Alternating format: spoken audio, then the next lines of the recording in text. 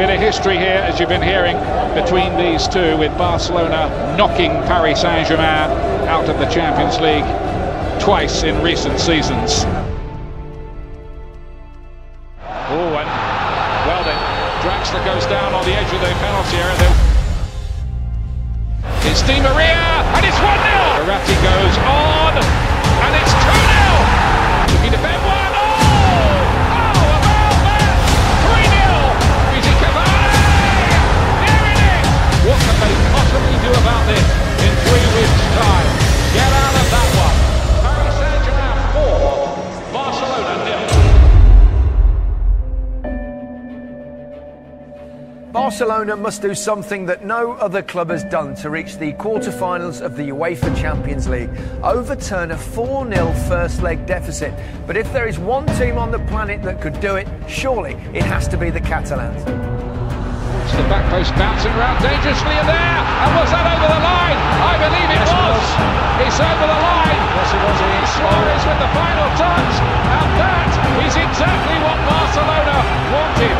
Is that the start of something big here tonight? And it's gone in! A remarkable goal, and now Barcelona really do believe.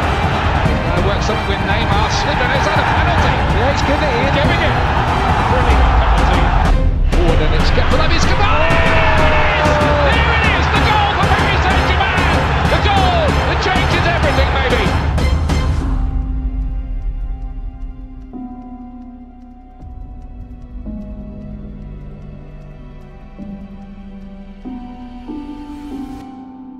Messi running at the defence. Rafinha.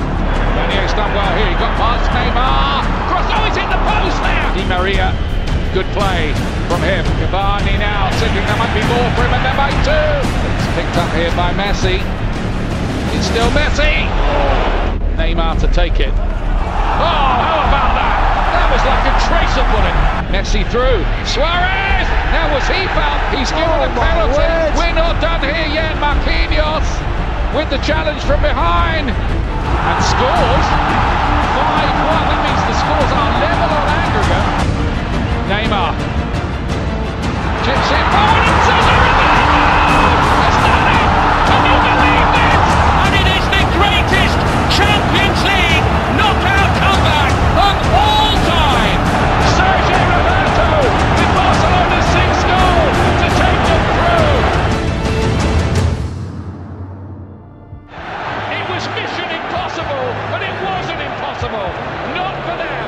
The greatest wins in European history. That's the game they'll still be talking about in 25 years' time.